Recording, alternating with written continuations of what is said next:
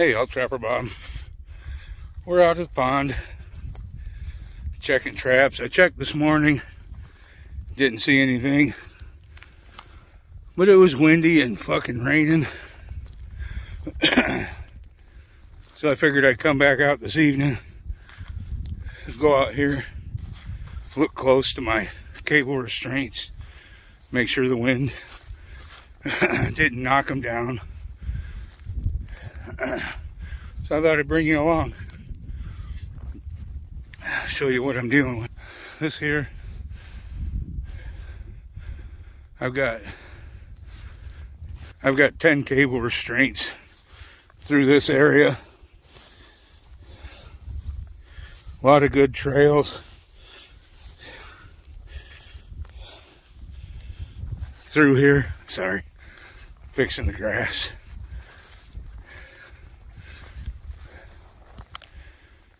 So far, so good. Oh, I see something bouncing.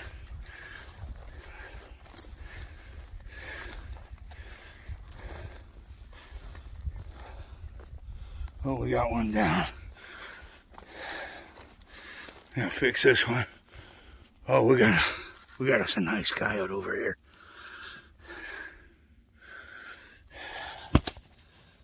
Put this one back up.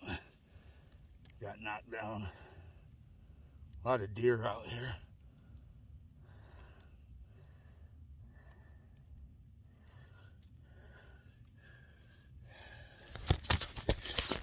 All right, let's go get a look at this coyote.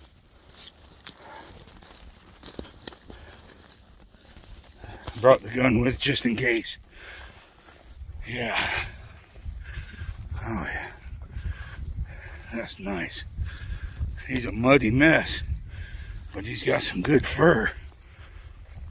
Settle down, buddy. Settle down. Ooh. Look at what we got here. Settle down. You're okay. You're okay. Lay down. Lay down. We just want to get a look at you. Just get a look at you. Beautiful fur. All right, I'm gonna get him taken care of before he decides to get out. So I'll turn you back on. Hey y'all, I'm back. I got him taken care of. Right.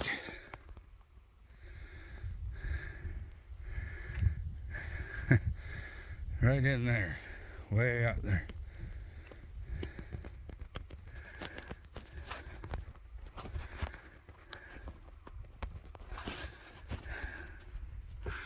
That's where he was.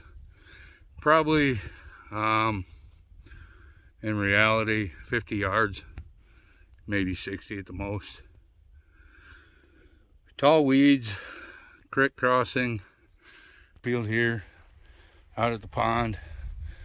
They got trails all through here. I got, minus that one, I think I've got 13 cable restraints in this area. 3 footholds up along the timber. I just wanted to give you guys a look. I haven't showed this spot. It's not my boss's land, but I do have permission to trap it. The guy that is a caretaker over there, he lets me take care, trap this section. There's a timber right there. I can trap up to the tip of this timber and straight across, which gives me this bottom grass. There's a tier, more grass, but it's all cut short, and then another tier, and that's the end of the land that I can trap.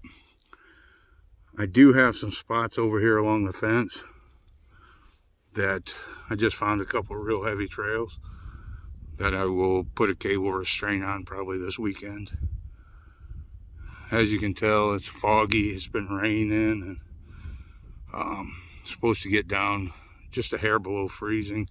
Hopefully that takes care of the fog. And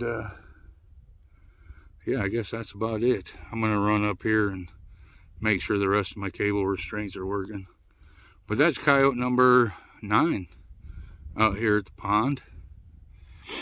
So we broke our streak yesterday, and hopefully it keeps going.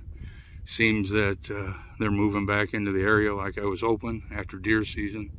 There tends to be a lot of pressure out here.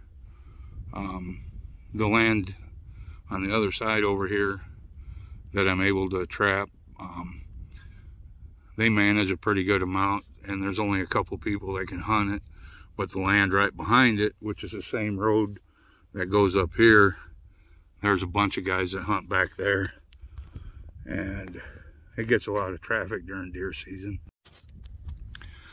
And there's a guy that hunts this, so I don't think he'll be back. He got in trouble for trespassing, going over on the land that I got permission to trap. He went over there chasing deer, driving through the fields that he wasn't supposed to be in. Apparently they shot a couple deer, or he thinks they did. They found 2 dead does, 1 shot in the head, 1 gut shot. So hopefully they get that figured out. Yeah, and the windy too. Sorry. But yeah, I'm gonna get up here and make sure the rest of the cable restraints are working and get home and get this coyote skinned. Talk to you later. Have a great night. Hey y'all, we're back in the trapping shed. I just wanted to show you, he was kind of heavy, so I weighed him. That's what we got. Really nice dark coyote.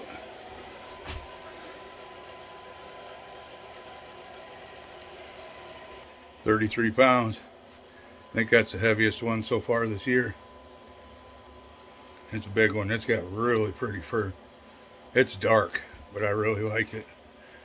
So that's the end. Hopefully we keep the streak up and get a couple more tomorrow. Haven't got anything on the home farm yet.